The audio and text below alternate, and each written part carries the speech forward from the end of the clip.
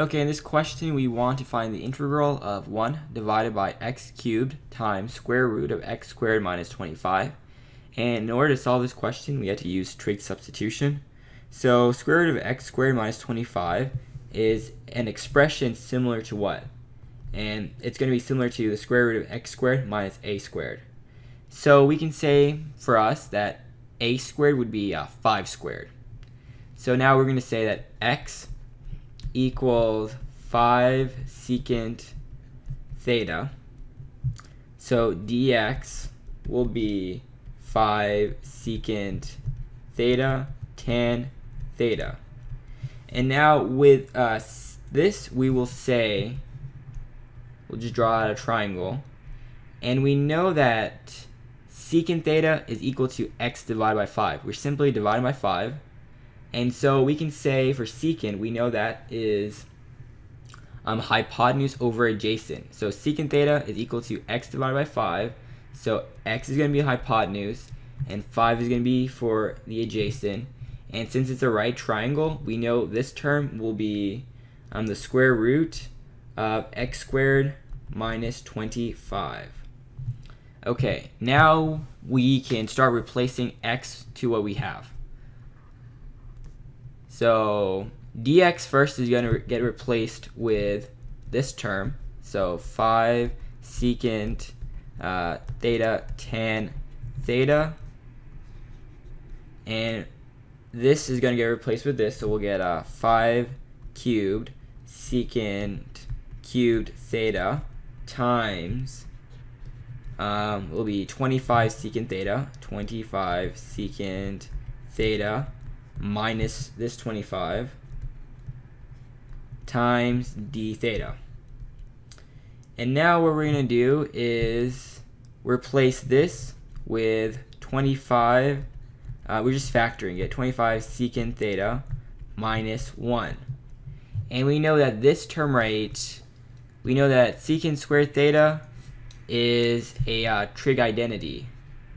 So we can say that this is actually 25 tan squared theta, which we still have the square root on.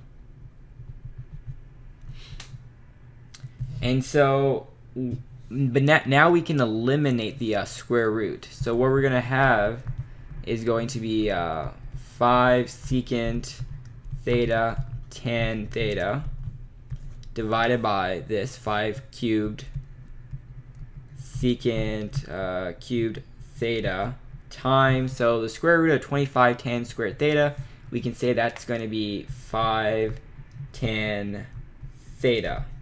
So now we can cancel out some terms. This 5 will cancel out with this, tan will cancel out with this, and we will be left off with a square root secant theta on top divided by secant cubed theta, so we can say that's going to be 1 divided by secant squared theta. We have 5 cubed, that's going to be 1 over 125. So 1 divided by 125.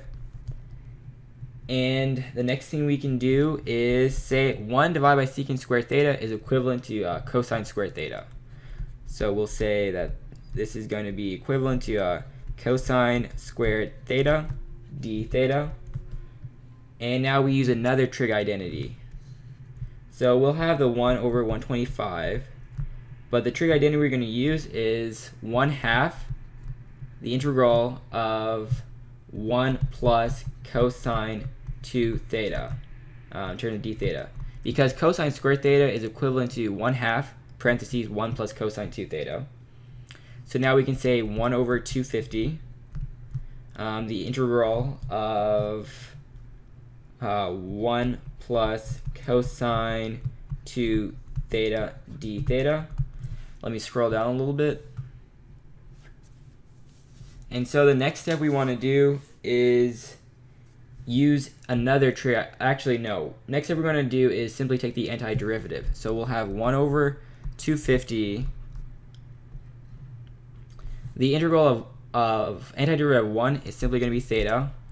And the antiderivative of cosine 2 theta would be 1/2 plus 1/2 of sine 2 theta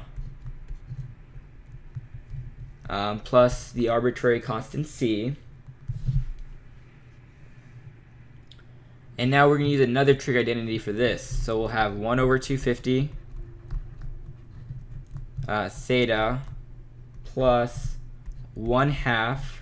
And we can say that sine 2 theta is equivalent to 2 sine theta cosine theta. There's a lot of trig identities in this problem. Plus c. And now we're pretty close. So the last step we need to do is replace our theta to what we have. So, okay, so we have theta here. So we go to the top. We can say that x divided by 5 equals a secant theta. So we've taken the a secant inverse. We can say secant inverse x divided by 5 is equal to theta. So that'll be one term we need.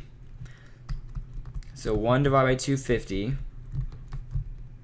is going to be secant inverse of x divided by 5. 1/2 times 2 is going to be 1, so we can cancel that out. Plus, now we want to know sine theta and cosine theta. This is why we use the triangle method.